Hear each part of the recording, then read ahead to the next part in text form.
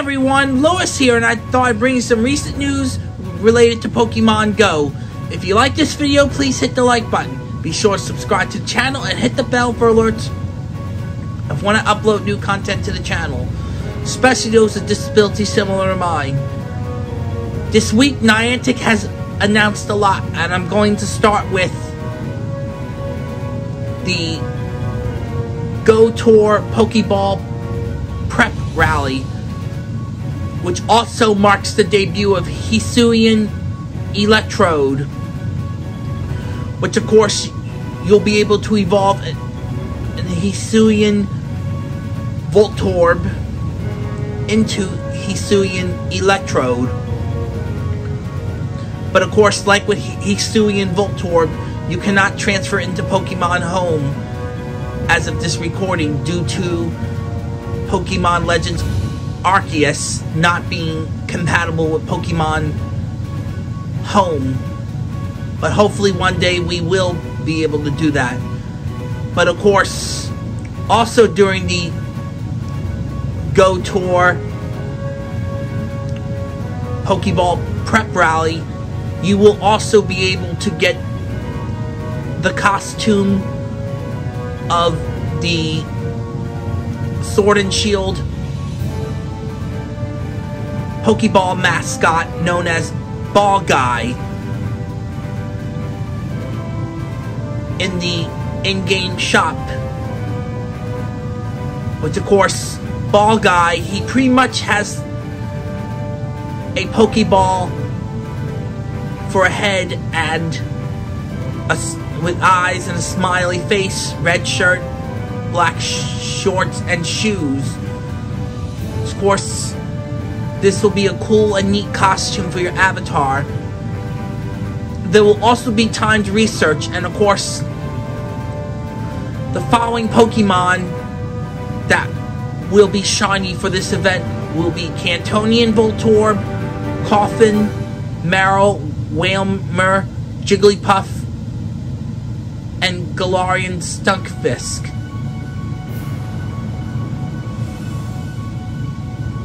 The following Pokemon that will not be available as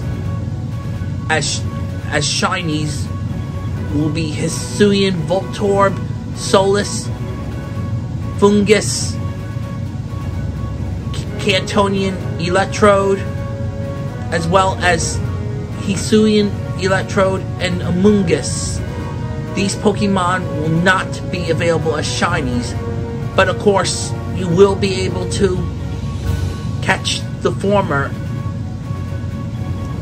as I mentioned.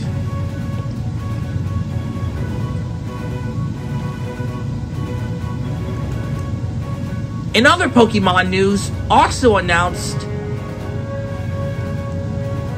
Apex Shadow Lugia and Apex Shadow Ho-Oh,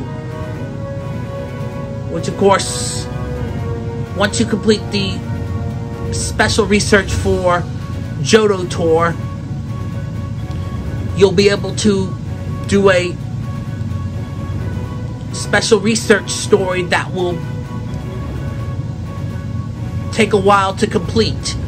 Whereas last year, the post Johto Tour special research story rewarded you with shiny Mew. But of course, I believe you'll be able to get another Celebi.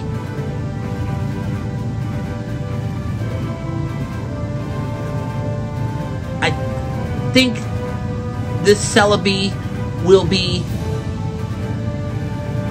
yeah, this Celebi will have the move Magical Leaf, and you'll also be rewarded with a shiny Gyarados, a reference to Gold and Silver and their remix in Gen 4, where you had to head out to the Lake of Rage near Mahogany Town to deal with shiny Gyarados, because originally shiny Gyarados was actually just a Magikarp that was forced to evolve and became a Gyarados that was red. And of course,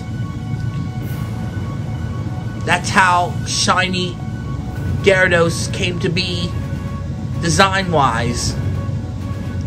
Now, Apex, Shadow, Ho-Oh, and Lugia, you'll be able to get during the Master Work research after you complete the Johto Tour special research story.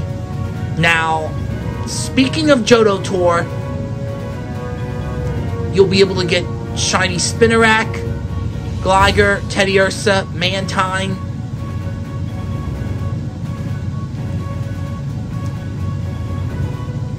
if you choose the gold version. For silver, you'll be able to get shiny Ladybug, Delibird, Skarmory, and Phanpy, as well as the following shinies that you'll get in both versions are the Johto starters. Now, you'll also be able to get Igglybuff, Noctu, Hoppip, Sunkern, Mischievous, Wobbuffet, Gligar, Shuckle, Teddiursa, Swinub, Mantine, and Ho-Oh for gold. For silver, you'll get Cleffa, Sudowoodo, Yama, Pinecoat, Howdower, Miltank, Larvitar, and Lugia.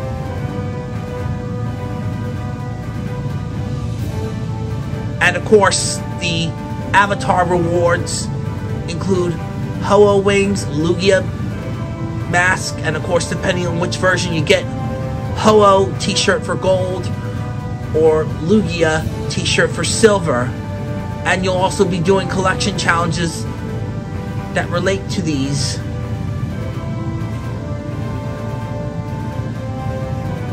And you'll also be doing tasks such as timed research relating to trainer battles. You'll also be able to do 6 special trades. And for the first time, you'll also be able to get Corsola as a shiny. Both Heracross and Corsola will be raid bosses.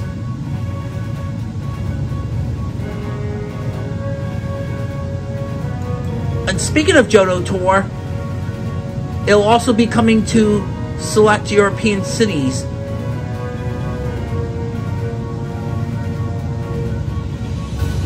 Such as the following cities in Germany, like Berlin, Dortmund, Essen, Hamburg, Hanover.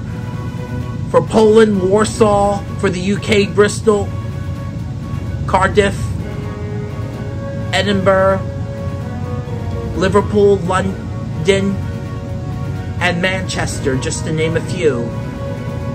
And of course, this doesn't affect if you bought the Johto Tour ticket in the in-game store. It's just in-person events. And of course, next season's community days include, I meant to say next season's community days include March Community Day, which will be March 13th, 2022, on Sunday. April 23rd, 2022, which will be on Saturday, and May 21st, which will be Saturday. I meant to say April 23rd. Excuse me for the mistake. But of course, as of this recording, we don't know which will be the Pokemon for these 3 months of community days. One more thing. I'll definitely be streaming this weekend over on Twitch Tomb Raider, and continuing where I left off in the Coliseum. And I do apologize if I had some hiccups during my